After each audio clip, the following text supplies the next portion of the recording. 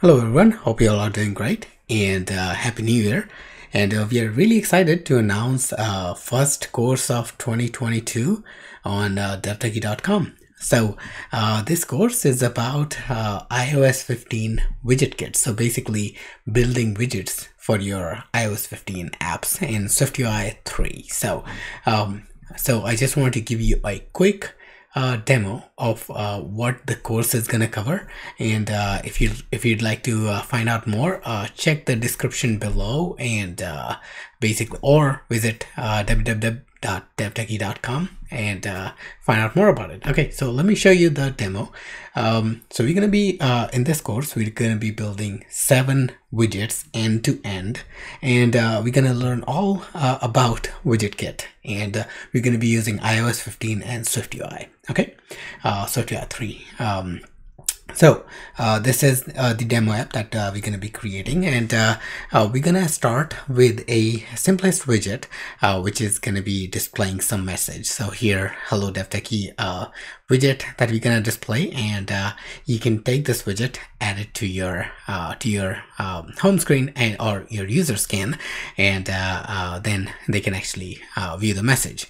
Or moving on from there, we're going to learn about building a calendar widget, and this calendar widget is going to be displaying the calendar and the current date, also updated time. So you're going to learn about, like, how to reflect recent updates. So basically fetch data, apply that update, and display that periodically within the widget. Okay, so you're going to be learning about timelines and stuff like that by building out this calendar widget. From there on, you're gonna build this famous quotes app, which is gonna display famous quotes from a JSON API, basically an API where you're gonna fetch the JSON format quote, and then basically display that within the widget. So you're gonna learn how to make network calls using widget kit and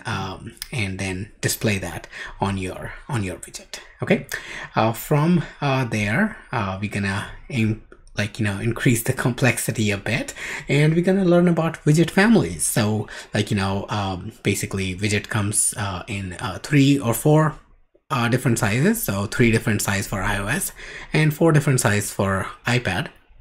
And you're going to learn about how to basically render your content depending upon what family there is that user is interested in. For example, is it small, is it medium, or is it large, and extra large in case of iPadOS. Okay, so you're gonna basically once again build a complete weather widget end to end, fetching weather data from an API, and display that, and also periodically update this information. And you're gonna build basically this UI, which is gonna depend upon what kind of family the widget is being displayed on. Okay, from there on, we're gonna learn about app resource sharing, and this is basically this section of the course is going to focus on how you can add a widget to your existing app, and all the resources that you have created for your app, how you can reuse them. And you're also gonna learn to build this cool graph from scratch in SwiftUI. Okay, so that's gonna be another widget.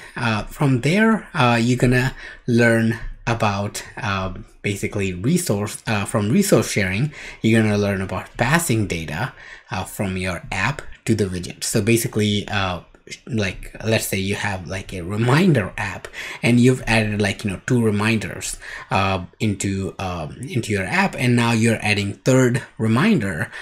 Your widget is gonna display those reminders dynamically as it reads the information back from the app. So app is gonna share, and app is gonna take control of notifying the widgets about the new update that has just happened, so widget can update itself. Okay, so you're going to learn about that in this by building this widget, and then you're going to learn about configurable widgets, like user configurable widgets, where user can basically take a widget and add some configuration options depending upon what they would like to see. For example, this is an expense widget that you're gonna build, and your user can basically come in and say, okay, I don't want to see all expenses, but I want to see food expenses, and they can select that and it's gonna show the food expenses, or they want to see both. Okay, so in that case they can just go back to the widget gallery and add themselves